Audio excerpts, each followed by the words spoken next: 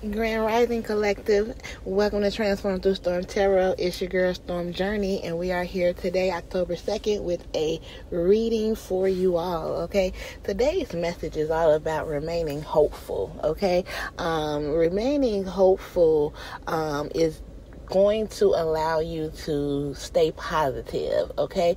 It's going to allow you to remain positive long enough to accomplish what it is that you desire, okay? So keeping hope is going to be very vital during this time, okay? Because you're going through a period of healing, deep healing, deep rooted throat chakra healing, okay? Because what's being shown is that your communication may come off in certain situations as very fiery, very strong, bold, passionate, sometimes so passionate to where others aren't able to handle it, okay? So this is something that is being called to your attention to heal, okay? Because it has to end, right? Your throat chakra is part of your destiny. Using your voice is part of your destiny, okay?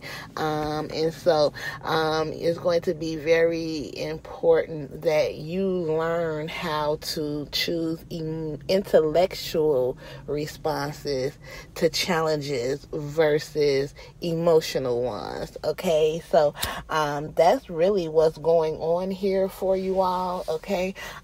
This is, again, like I said, part of your destiny, okay? So having this hope is going to allow you to accomplish your destiny, and because going through this healing, it looks very brutal, okay? It looks very rough, and it looks like you're going to be tapping into a lot of unhealed scars and wounds, okay?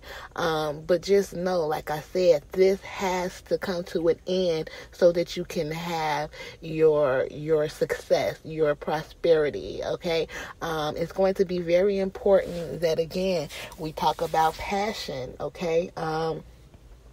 That yes, you can speak with passion, but again, you have to allow yourself to draw a line or have limits, right, when it comes to just how passionate you're speaking, okay? Because again, like I said, you have to judge your crowd, your audience, okay, when it comes to communication. So you're going to be going through a deep healing to where all of this is going to come into alignment for you, okay? And there will be a completion. You will be successful.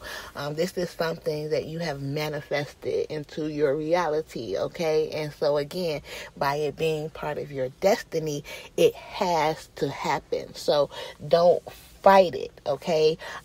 Just go with the flow. Allow it to flow naturally, okay? Because it is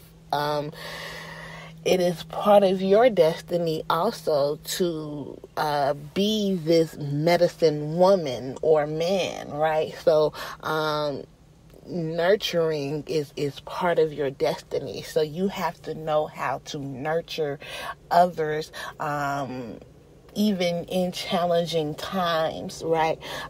So that's going to go back to the way you communicate with them, okay? So, yeah, this is a great reading, and it's very important, like I said, that you all make sure that you know that you're protected here, okay? That's key, okay? So sometimes, we shy away from things because of fear, right? But now is not the time to be afraid. Again, 444 is here for you. Protection is here for you. You want to step into your destiny? You want this success, this abundance, this prosperity? Then here it is, all right? That's your reading. Love and light.